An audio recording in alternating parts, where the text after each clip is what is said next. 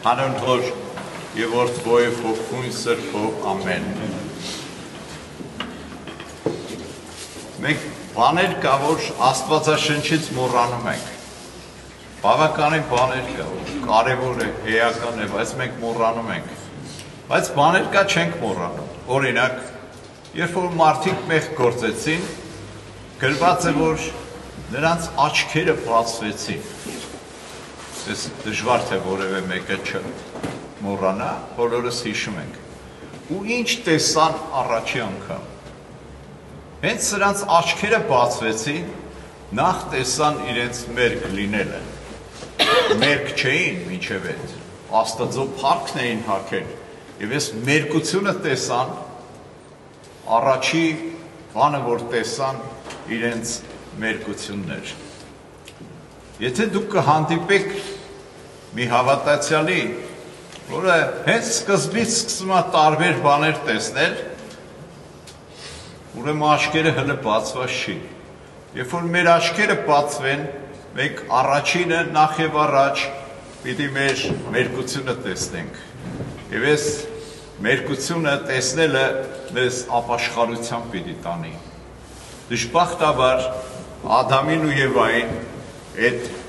իրենց մերկությունը տեսնելը տարավ իրենց մեղքը ուրիշի վրա բարթելը,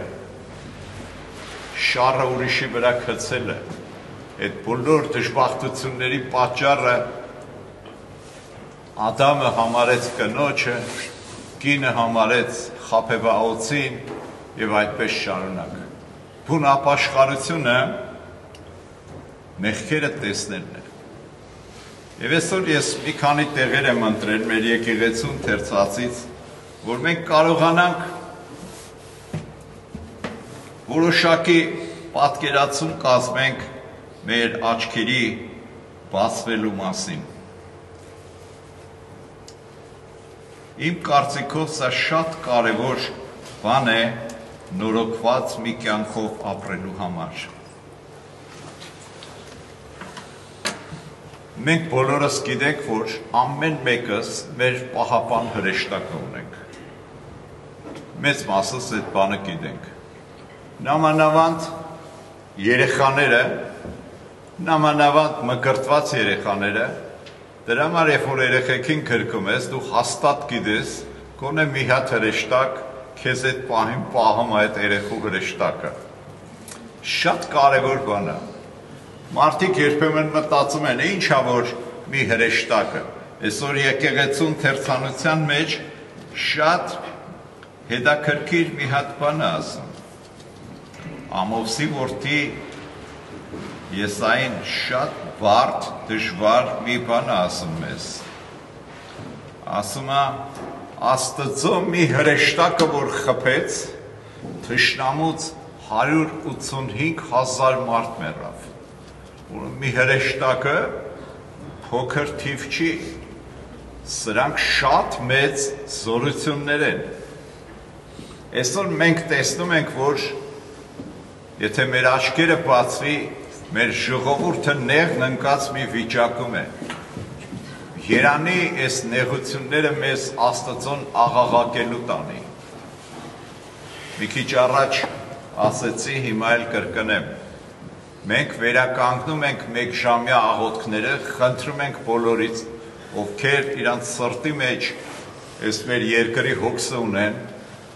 10 օր մինչև այս չորեքշաբթի չէ մյուս կիրակից հետո եղող չորեքշաբթին աղոթք անեն Տիրոջը մեր երկիրը այս ճգնաժամից դուրս գալու համար, Տերը թող մեզ առաջնորդի։ Այնպես որ այս հրեշտակները շատ կարևոր բաներ են, որը Տերը ուղարկում է իր փրկվածների մոտ։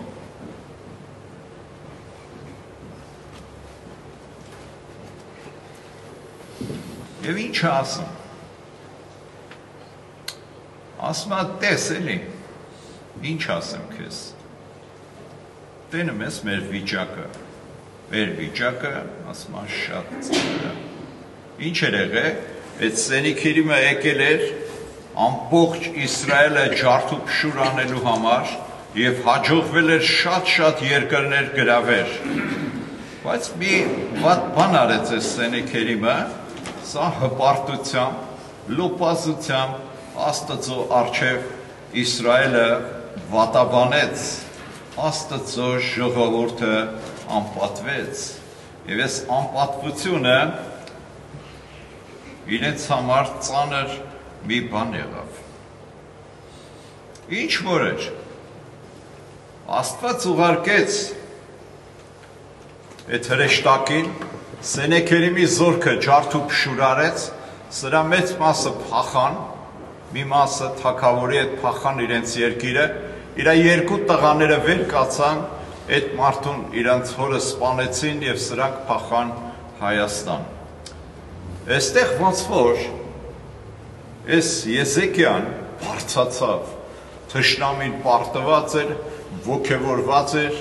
ուրախացած էր, մեր կյանքի մեջ նման պահեր լինում են, երբ մենք ոգևորված ենք, Աստծո կատարած մեր վրա կամ ուրիշների վրա,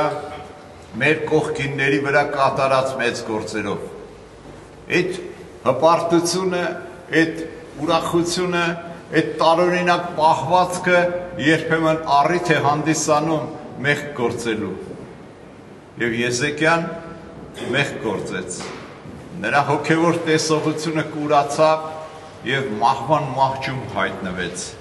Եվ ահա Աստված իր մարգարեին ուղարկեց, Ամովսի որդու Եսային, և այս մարդը եկավ, թագավորը պառկած, ինչքան ես եմ հիշում, Իսրայելի մեջ մարգարեների դիմացը կանգնող չկար, պահակները չէին ասում, ուր ես գնում, վախենում էին Աստծո մարդկանց դիմավորեն, և սա գնաց մինչև նրա մահճակալը հասավ, և թագավորին ասում է, դու ասում է, քո տանդ համար պատգամ տուր, որովհետև պիտի մեռնես։ Այստեղ մենք երկու բան ենք տեսնում։ Առաջինը Աստծո համար հեչ կապ չունի, դու Աստծո ժողովուրդ ես, թե չէ։ Եթե մեղք ես գործել, պղծություն ես արել, անշուշտ պիտի պատիժը ստանաս։ Եվ Եզեկիան շուռ եկավ պատը։ Չեմ ամ, ձեր հետ եղել ա տես բան, որ պատը շուռ կա, չեք ուզում ոչ մեկին տեսնեք, հույսներդ բոլորից կտրել եք, ձեզ մնացել ա մենակ պատը, մեկ էլ պատի վերևը եղող Աստվածը, և դառն հեկեկալով լացեց։ Այս լացն էլ այտենց դերասանական մի լաց չէր, որովհետև մենք բոլորս երբեմն այդ բանի մեջից անցել ենք, մենք էլ լացում ենք այտենց հեկեկալով, բարձր ձայնով և աղաղակում ենք, այդ մեր աղաղակը բարձրանում է Աստծո մոտ։ Եսային ասեց ու թողեց գնաց, ինչի գնաց, ինչի չսպասեց պատասխանի, որտև Աստված իրան չէր ասես սպասի, թե ինքը ինչ կասի։ Երբեմն Աստված մեզ մի բան է ասում, որ խոսանք, մենք խոսակցությունը երկարում ենք։ Էսի Աստծոն այդքան էլ հաճելի չի։ Ես մարդը թողեց ու գնաց։ Գնալուց հետո, երբ որ գնում էր, հեռանում էր պալատից, Աստված սրան ասեց հետ դարձի թագավորի մոտ։ Հետ դարձավ, ու եկավ, ասեց Աստված քո զղջալդ լսեց։ Տեսավ, թե դու ինչպես լացելով աղոտ քարեցիր, խղճաց քեզ և քո մեղքդ ներեց։ Եվ ասում է, քո տարիքի, քո ապրելու կյանքի օրերը 15 տարով երկարացրեց։ Աշխարհում այս մարդը եղավ միակ մարդը, որ գիտեր երբ է մեռնում։ Հիմա ես գնամ տուն, կարող է հենց տան ճամփին կամ տանը մահանամ։ Ոչ ոք չգիտի, ես երբ պիտի մահանամ։ Բայց Եզեկիա թագավորը այդ զղջման խորը զղջում ապրելու համար Աստված նրա տարիքի վրա, օրերի վրա, կյանքի օրերի վրա 15 տարի ավելացավ և եղավ աշխարհում միակ մարդը, որ ճշմարտությունը իմացավ իր մահվան մասին, իմացավ, որ այսքան օր հետո ինքը պիտի մահանա։ Շատ հետաքրքիր է։ Ուզեմ ես մարդու աղոթքը կարդամ լսենք։ Ես որ շուռ եկավ ու պատին դարձրեց, տիրոջը աղոթք արեց։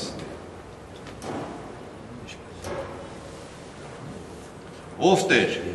աղաչում եմ քո առջևդ ճշմարտությամբ ու կատարյալ սրտով քայլելս, քո աչքի առջև բարություն անելս հիշես ու Եզեկիա բարձր ձայնով լացեց։ Այս մարդը թագավոր է,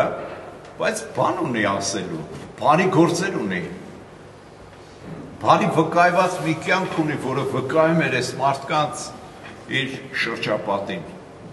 Ես կարողա թվերը լավ չհիշեմ, մի 10 տարի առաջ էր Բելգիայում մի թագավոր մահացավ, այդ երկրի թագավորը, իր ամբողջ ռոճիկը 700 որբերի թոշակ էր նշանակել։ Եթե ես ըլնեի այդ մարդու տեղը, մահվան մահճում ըլնեի, կասեի Տեր Աստված, այդ որբերին տվածս այդ բարի գործը հիշի։ Այդ հարուստ մարդ է,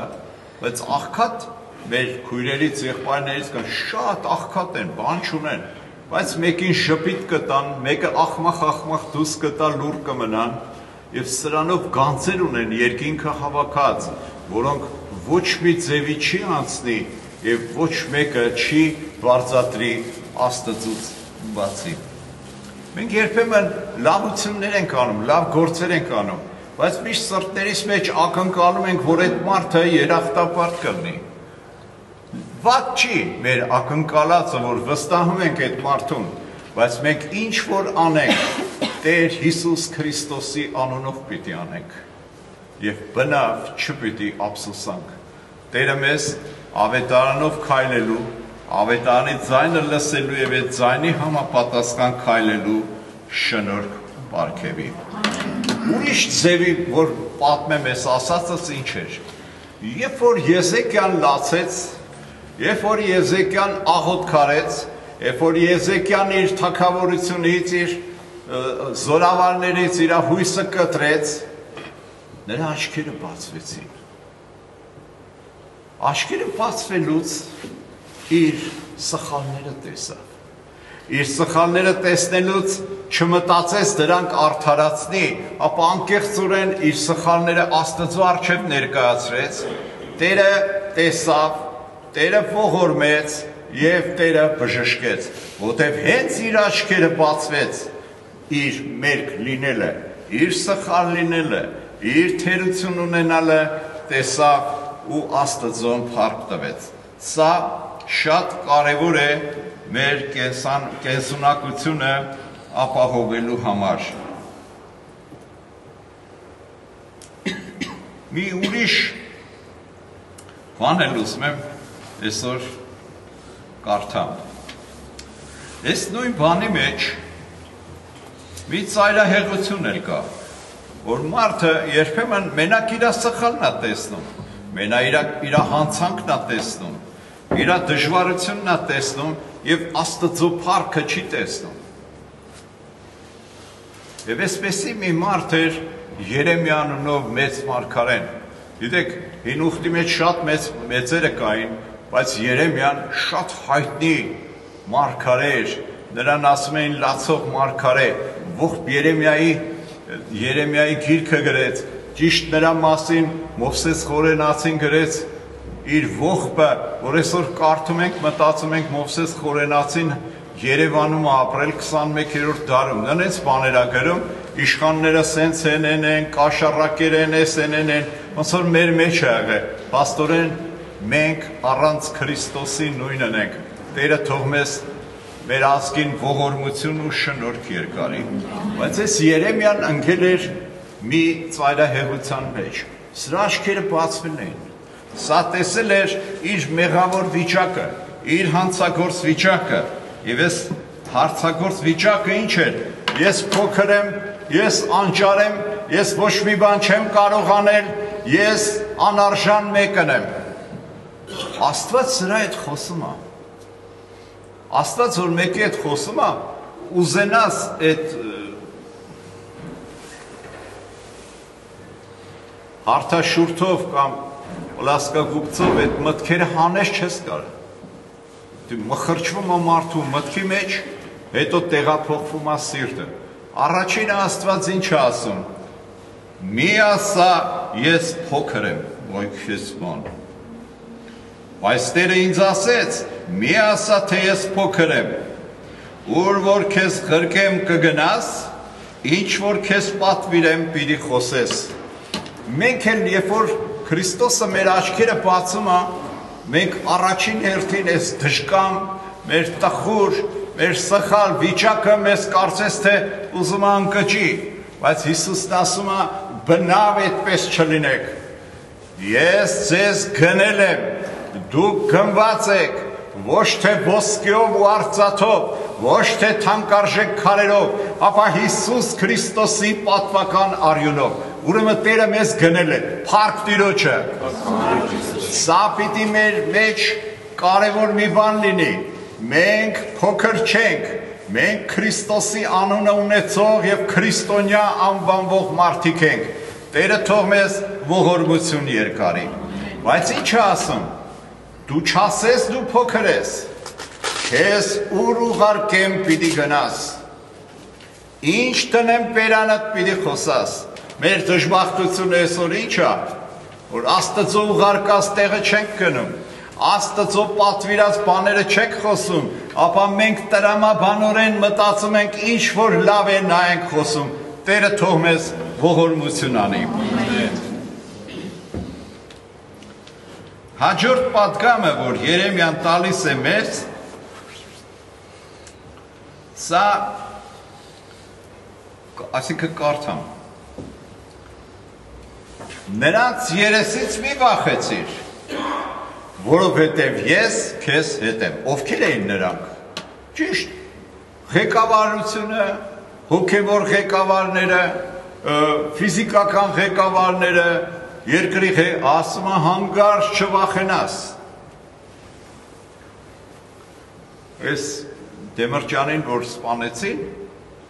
դրանից մի ամիս առաջ մեր քույրերից մեկը գնացել էր իր մոտ, երբ մի քանի ամիս առաջ,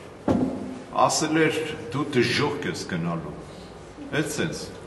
փոքր, լիար, քույրիկ էր, ասել եմ, ինչի, ասել է, ով որ չապ աշխարի դժոխք պետք գնա, ես Դեմրճանը ասել էր մի րոպե, գնացել էր իր դարակից, ամենակենտրոնական տեղից Աստվածաշունչը հանե վերել էր, ասել էր նայ, ես ես գիրքը ամեն օր կարդում եմ, ասում է գիրքը, որ կարդաս լավ է, բայց դի դարձիկ ես, ինչ բան է այդ դարձիկանը, պատմել էր կարճ, ասել էր էլ ինչ կասես, ասեց Աստված այդքանն ասե, որ քեզ ասեմ, հաճում թողի գնացել էր, մենք երբեմն պատգամ տալու պատրաստ չենք, մենք ասում ենք ես այդ մարդը չեմ, ես փոքր եմ, Աստված ասում է այդ բառը չասես, ես քո վրա իմ անունն եմ դրել, դու քրիստոնյա եք, ուր ուղարկեմ պիտի գնաս, ինչ պատվիրեմ պիտի խոսես, Տերը մեզ մեր Աստծո ձայնը ամբողջովին լսելու շնորհք պարգևի։ Ասում է հանգարց առաջի գլուխ 8-րդ տունը, հանգարց չլինի վախենաս։ Ինչի՞, որտև ասում է ես քո հետ եմ։ Այսօր Տերը մեզ չի ուղարկում, այս էլ է հետաքրքիր բան, ինչի չի ուղարկում, որտև գիտի, որ գնանք փիլիսոփայություն ենք խոսելու, մեր խելքը ինչ կտրում է խոսում ենք, ինչ չի կտրում խոսում ենք, և այլն, այո։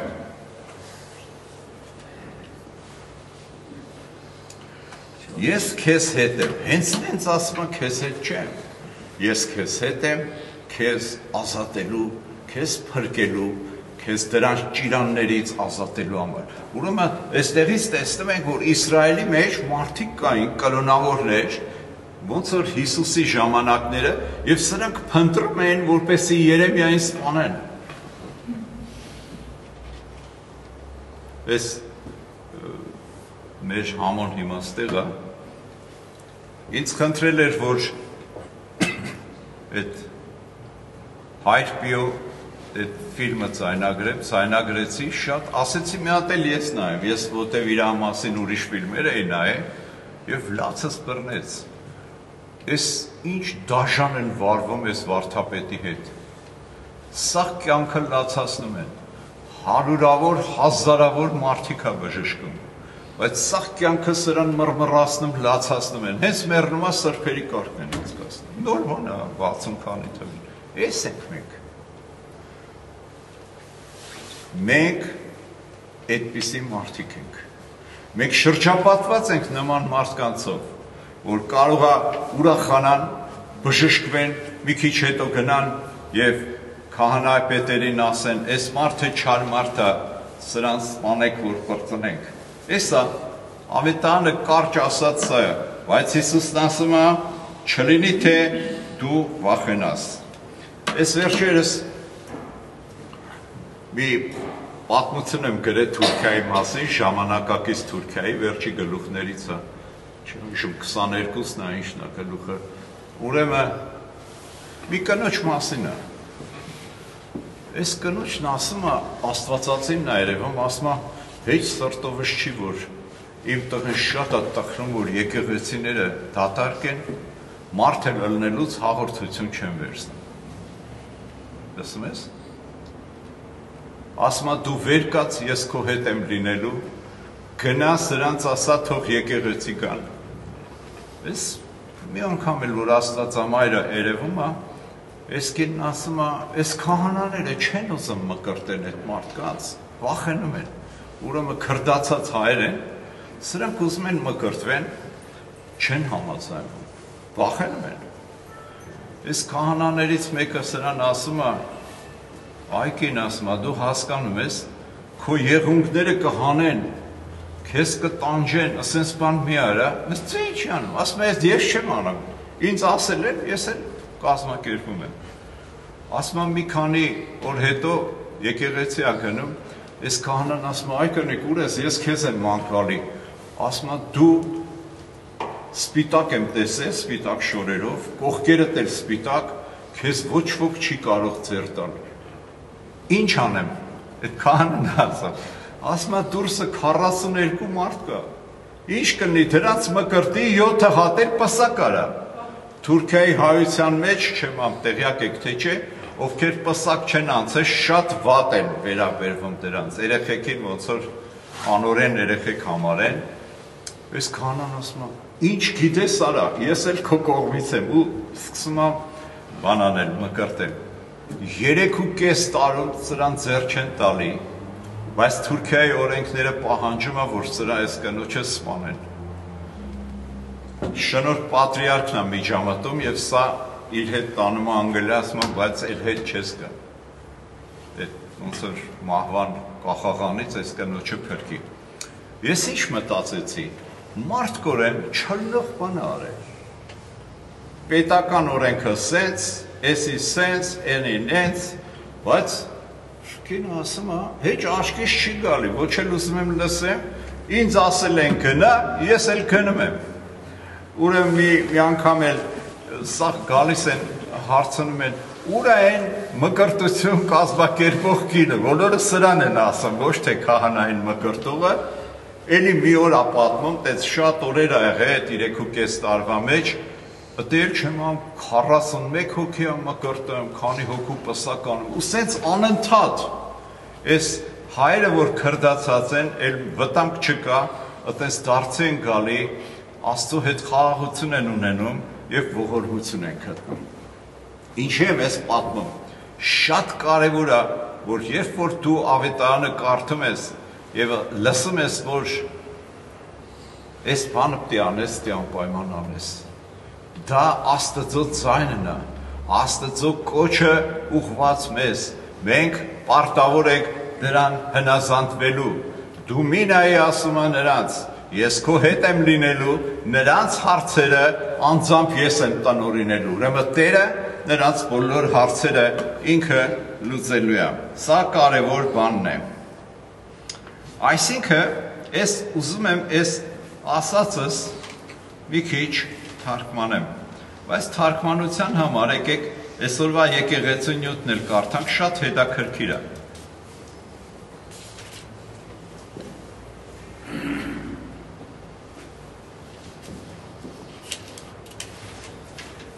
Հիսուսը ասեց իր աշակերտներին. անկարելի է, որ գայթակղություններ չգան, բայց վայն նրան, որի ձեռքով կգան, ավելի լավ է, որ նրա պարանոցին իշից ջրաղացի քար կախվի, ծովը ձգվի, քան թե այս պստիկներից մեկը գայթակղեցնե։ Զգուշություն արեք ձեր անձերին, եթե քո եղբայրդ քո դեմ մեղանչի,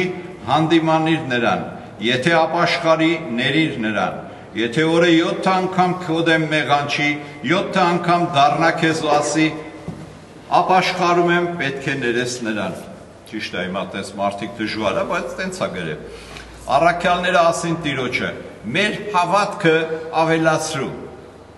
Ուրեմն իրենք զգում էին, որ այդ ներելու հարցում բարդություն, դժվարություն անկառավարելի են, չեն կարող ներեն, սրանց աչքերը բացվել է, Հիսուսին են տեսնում, բայց իրենց մեղքերն էլ են տեսնում, բայց չեն կարողանում նախ իրանց մեղքերը տեսնելով այս մնացածին ներեն։ Հիշում եք հայր մերի մեջ մենք ինչ ենք ասում, ներիր մեր պարտքերը, ինչա տարբերվում պարտքը մեղքից, որտեղ մեղքը մենակ արած, մտածած հանցանքներն են, անօրենությունները, պղծությունները, բայց այստեղ Աստվածաշունչը մեզ խոսում է մի հատ ուրիշ բանի մասին, նույնիսկ ասում է, եթե դու կարող ես մի բան անել ու չես անում, հիշում եք, դա մեղք է, այսինքն դու պարտք ես, մենք պարտք ենք մեր կողքի մարդկանց, այսօր մեր ժողովուրդը անհուսալի վիճակի մեջ է, տկարմի վիճակի մեջ, կանգնում են ժողովրդին, լսել եք, ձեր թոշակները թողելու ենք նույնը, գները թանկանալու են, դուք այդ ինչքան որ փող ունեք, այդ փողը քչանալու է, գները աճելու են, մենք հուսահատված ենք բոլորս, բա ինչ անենք, բայց Աստված ասում է, դուք մի հուսահատվեք, ես ձեզ հետ եմ, ինչ մազալու բան է, և Աստված մեզ ասում է, մի ասա չեմ կարող, քեզ ուր ուղարկեմ գնա, ինչ ասեմ ասա, ուրեմն Տերը մեզ փակ բերան, մարդիկ է ուզում տեսնի, այստեղ շատ հետաքրքիր է, հենց պատգամը սրանց հասնում է, սրանք ասում են, մեր հավատքը ավելացրու, զգացիք, չէ, հենց լուրջ մի բան է ասում, կարող է հավատքը սա քիչ, ինչ կրնի Հիսուս մեր հավատքը ավելացրու, Հիսուսն ասում է, ինչ ավելացնեմ, ամենապստիկ հավատքով դուք կարաք հսկա մեծ զարմանալի գործեր անեք, ուրեմն աչքերը բացվելու առաջի նշանը խոնարհությունն է, հետաքրքիր է, առաջին նշանը, որ իմ աչքերը բացվել են, ինձ խոնարհության պիտի տանի, եթե խոնարհության չի տանում և քո գիտակցության մեջ փայլում Աստծո խոսքը, այդ խոսքը հայտնվել է քո սրտի մեջ, դու սխալ ճանապարհի մեջ ես, առաջինը պիտի մեզ խոնարհության տանի, երկրորդը, մեր դիրքը պիտի լինի, մենք անպիտան ծառաներ ենք, օրինակ, մենք ասում ենք, շնորհավոր նոր տարի, նոր տարին ինչ պետք է նոր լինի, ինչով է տարբեր հունվարի 1-ը դեկտեմբերի 1-ից, նոյեմբերի 1-ից, հոկտեմբերի 1-ից, ոչ մի բան էլ տարբերություն չկա, եթե ես նույնն եմ, նոր տարի նշանակում է վերլուծենք մեր կյանքը, մեր սխալները խոստովանենք, ում դեմ բան ունենք գնանք խոստովանենք, մեր հանցանքները Աստծուն պատմենք, ներում ստանանք, Աստծո ընկերակցությունը ունենանք և այդպես ընթանանք, Տերը մեզ նման ձևով քայլելու, նորոգվելու մեզ շնորհք անի, ուրեմն Սուրբ Հոգու կամ Աստծո մեր մեջ ներկայությունը հիմնական նշանը մեր խոնարհ լինելն է, և Հիսուսը ստե հետաքրքիր բան է ասում,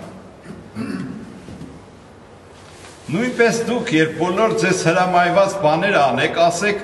մենք անպիտան ծառաներ ենք, սա երկրորդ կետն է, որ մեր միտքը, մեր սիրտը, մեր կյանքը լուսավորված է և մենք ճիշտ ճանապարհով ենք գնում, ես անպիտան ծառա եմ, կարևոր բան է որ սա, որովհետև սա ցույց է տալիս, մեր խոնարհությունը գործնականում խոնարհություն է, օրինակ ես գործնականում կարամ ճառեր ասեմ,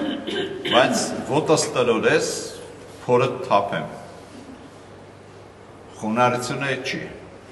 Խոնարհությունը այն է, որ եթե Տերը մեր միջոցով տասնյակ, հարյուրավոր, հազարավոր հրաշքներ անի, մենք կանգնենք եւ ասենք. ես անպիտան մի ծառա եմ։ Հաջորդը։ Մենք պարտական ենք այս բաները անելու։ Ուրեմն պատկերացրեք, հիմա Աստծո տեսանկյունով եկեք ամեն մեկս մեզ նայենք։ Մեր միլիոնավոր, միլիարդավոր անթիվ ու անհամար մեղքերը մեզ ներելը։ Ինչ-որ բաներ է մեզ ասում։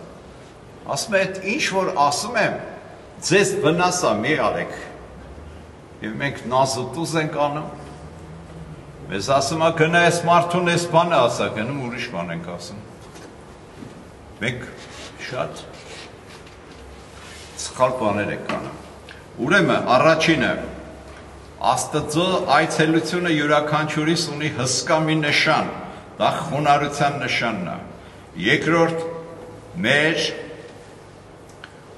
դիրքը սենց լինի, մենք անպիտան ծառաներ ենք, Աստված ինչ ասում է, դա ենք անում։ Երրորդը շատ կարևոր մի բան է, մենք պարտական էինք անելու։ Սա մեր պարտավորությունն է։ Օրինակ, մենք հավատում ենք, որ Աստված մեզ ներել է մեր բոլոր մեղքերը, չէ՞։ Մենք հավատում ենք, որ մենք գնվել ենք Քրիստոսի արյունով։ Մենք հավատում ենք, որ Աստված բնակվում է հավատքով մեր մեջ, ճիշտ է։ Հա, հեշտ դու պարտականություն չունես։ Օրինակ, ես երբեմն բաներ եմ լսում հեռուստացույցով, ճառեր, երեխաներին մի ծեծեք, ճիշտ են ասում, շատ վատ ենք վարվում, երեխեք հետ ծեծելով բան, շատ դաժան։ Ռուսաստանում գիտեք, մի հատ կին իր աղջկան 3 տարի շղթայով կապել է, շան բնի մեջ է պահել։ Վայրենություն է, մարդ, երեխուդ չես ասում, տար հանձնի որբանոց։ Մենք վայրենի ու այլանդակ բաներ ենք անում։ Աստված թող մեզ ների։ Բայց երեխեն, լավ, այդ երեխա, հա, փոքրը, հեչ պարտականություն չունի։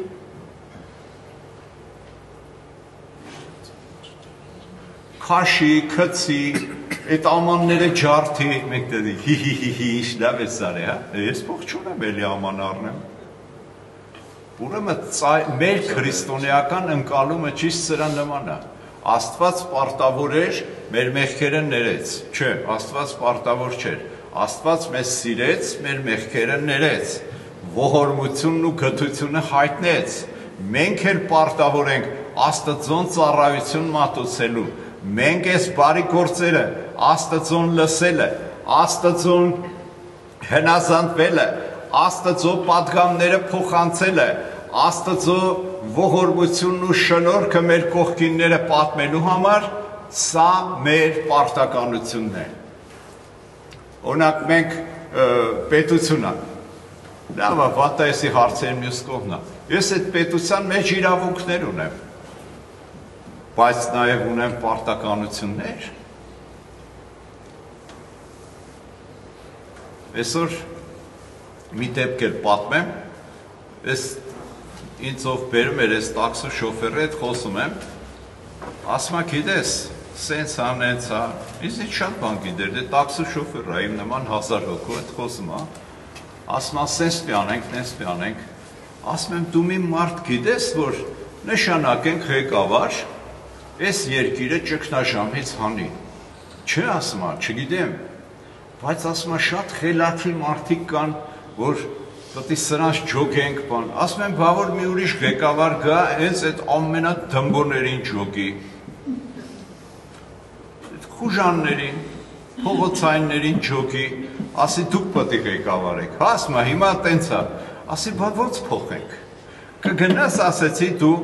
նախագահ աշխատես, ջոկես, հարցնես, խորհրդականներ բերես, ասես ով է որ կարող է այս երկիրը ճգնաժամից անի, չէ, ասում ես, տենց ռիսկ չունեմ։ Լավ ասում եմ, իսկ ճանաչում ես մեկին, որ այդ ռիսկը ունի, չէ, ասում ես, չեմ ճանաչում։ Էս ենք մենք, հենց հարցը կոնկրետանում է, հա, Մենք սաղս ուզում ենք փախնենք։ Ինչից փախնենք? Պատասխանատվությունից։ Բայց ես հետաքրքիր ձեզ մի բան պատմեմ։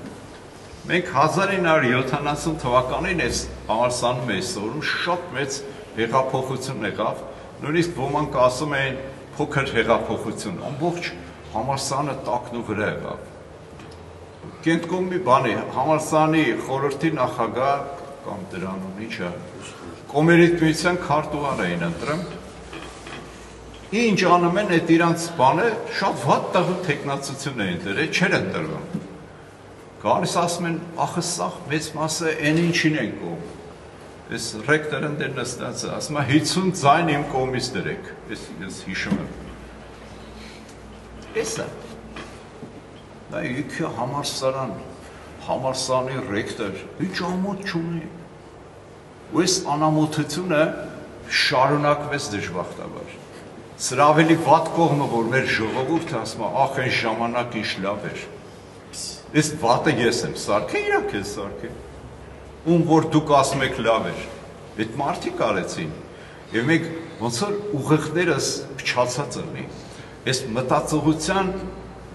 փչացածությունը մեզ բերում է սխալը սխալի վրա կրկնելը։ Տերը թող մեզ ողորմի։ Եվ հետաքրքիր է ինչա։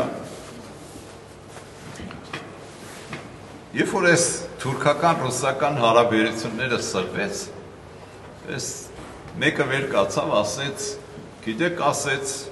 Ռուսաստանը պետք չունի Թուրքիայի հետ կռվի։ Մենք ձրի զենք կտանք հայերին, կասենք, գնացեք ձեր հայրենիքը ազատագրեք։ Ճիշտ էսպես վարվել են 1915 թվականին։ Օտարների համար ինչ տարբերություն, 100 միլիոն